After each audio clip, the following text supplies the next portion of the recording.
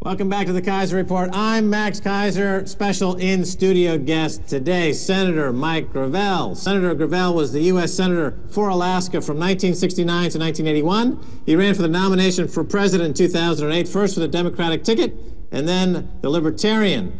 He is the author of Citizen Power Mandate for Change and devotes his time advocating direct democracy initiatives. Mike, welcome to the Kaiser Report. Thank you for having me, Max. I want to talk to you about 1971 when you read the Pentagon Papers into the public record from the floor of the Senate. Now, how was that received at the time by your fellow senators, and how would you relate that to WikiLeaks today? What WikiLeaks is doing today is better than what we were doing with the Pentagon Papers. The Pentagon Papers was the history of how 3 presidential administrations had lied to the American people about going into Vietnam and then staying there and killing, 3 million Southeast Asians, 58,000 Americans. And I want to say, Max, they all died in vain. Vietnam is still a communist country, has most favored trading relationship with us. You can buy Baskin-Robbins, Kentucky Fried Chicken, and in either Hanoi or Ho Chi Minh City. Okay, so WikiLeaks, again, now it's been attacked financially, something kind of a financial blockade, something new in this digital globalized world by major corporations like PayPal and Visa, who've cut the company off from the financial grid. So it's something back in the Pentagon Papers day they couldn't have done because the system wasn't designed as such. But these corporations now can push a button and excommunicate an entire organization who's not been charged with anything. They just decided on a corporate basis it's convenient for them to get rid of them. It's the government that's pressuring these institutions to do that. So they're doing the bidding of the government. But where do you draw the line between the government and corporations, Mike? I mean, I don't. Okay, so we can't really say it's not the government. It's one and the same. So these major corporations, Visa, MasterCard, the people supplying the predatory lending into the system, they're controlling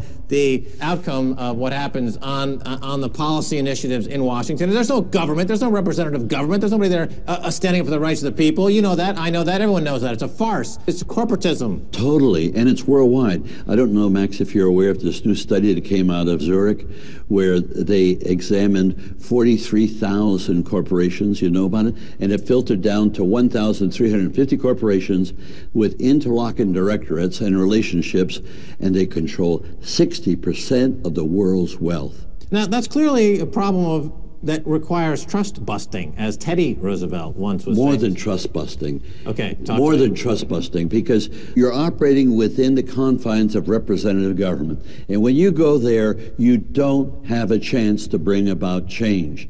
You want to bring about change, you've got to bring the people into the operation of government independent of representative government, so that the people can make laws. There's only 2 venues for change. One is the government, wherein the problem exists. The other is with the people. But the people need procedures to act upon the knowledge they have, and that has to be procedures that permits them to be lawmakers.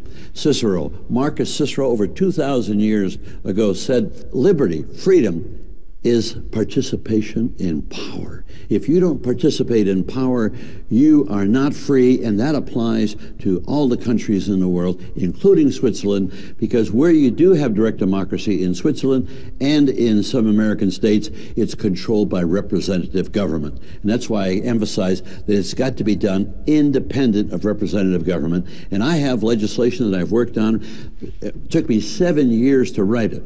And it can be applied in any country in the world, and it would empower people by going around the government.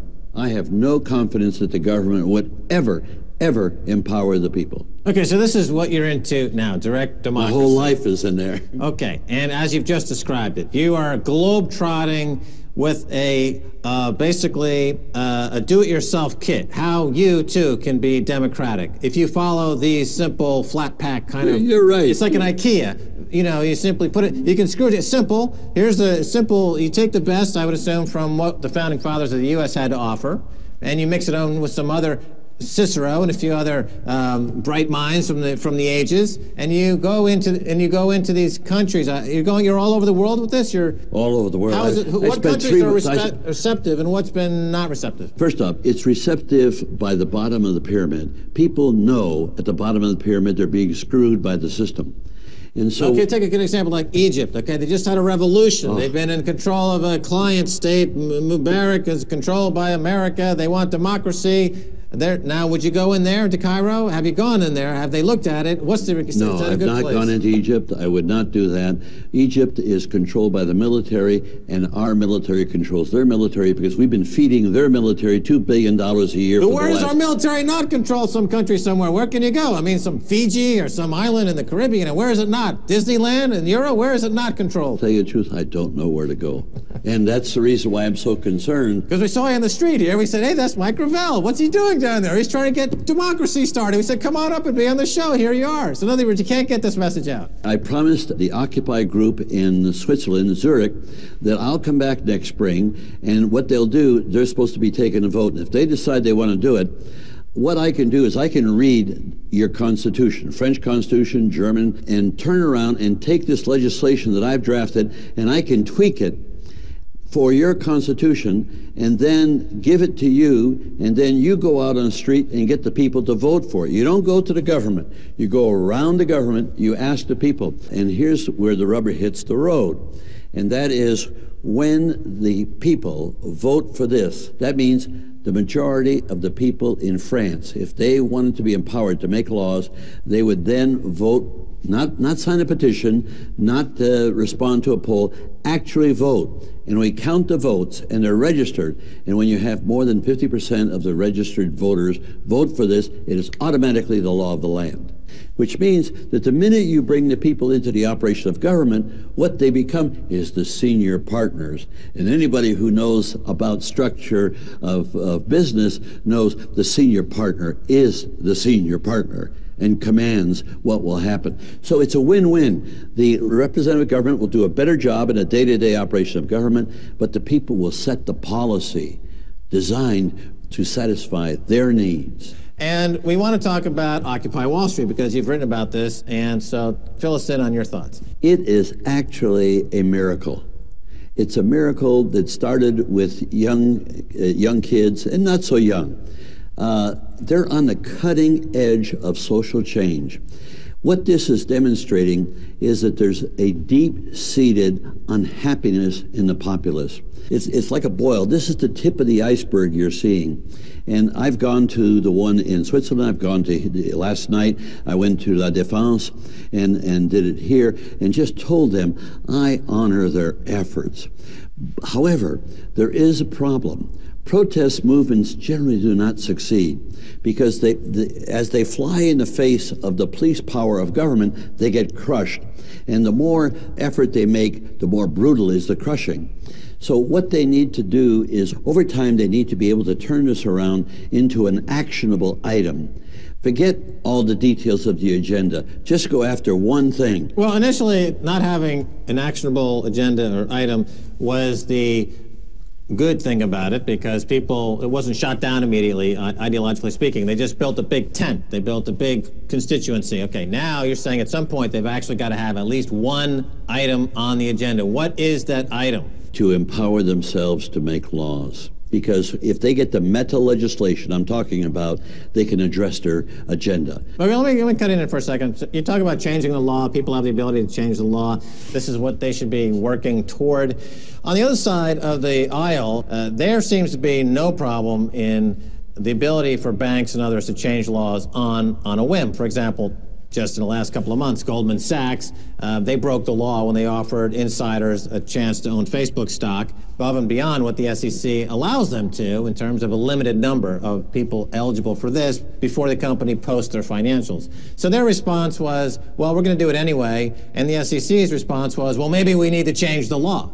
And this is what you hear almost every single week as an instance where the banks on Wall Street, Goldman, JP Morgan, and the rest, they break the law. They break the securities laws. They break they break major fundamental regulations. And their answer always is, well, the laws aren't catching up to what we're doing as financial engineers. You know, the law needs to change because we're making a market. We're creating the opportunity. Why can't somebody just simply say, look, you're breaking the law and you need to be prosecuted? You can't claim that your defense is that the law hasn't caught up with your genius yet. That's the defense of a serial killer and a psychotic.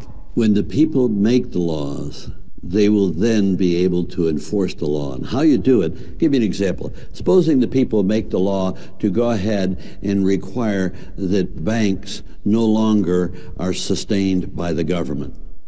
What will happen? Well, once the people have this power, they will not be denied.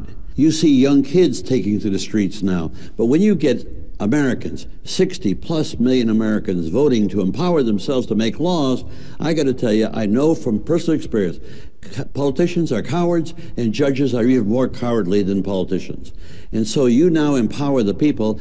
The politicians will shape up immediately and recognize that they will handle day to day. Let the people handle the policy.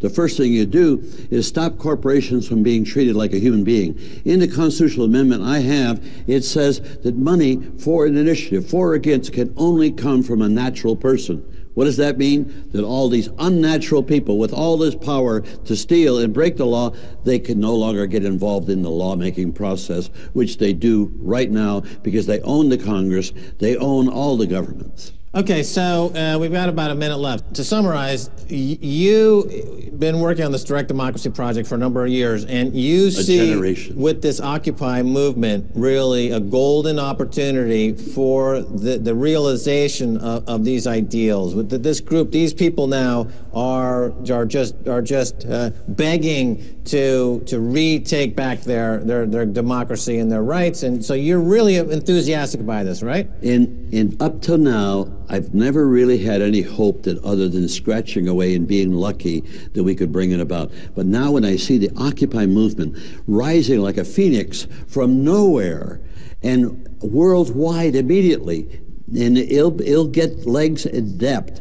And as that's the crisis I've been waiting for, to now push the national initiative and say, the answer is not to protest, the answer is to make yourself lawmakers. And when they realize that, it's Katie bar the door. Up until now, I exist on a basis of I have faith that when we reach critical mass, the corporations will wake up and say, my God, what's going on? It'll be too late. The people will know this, and you won't have to sell it to the people. They'll just want it.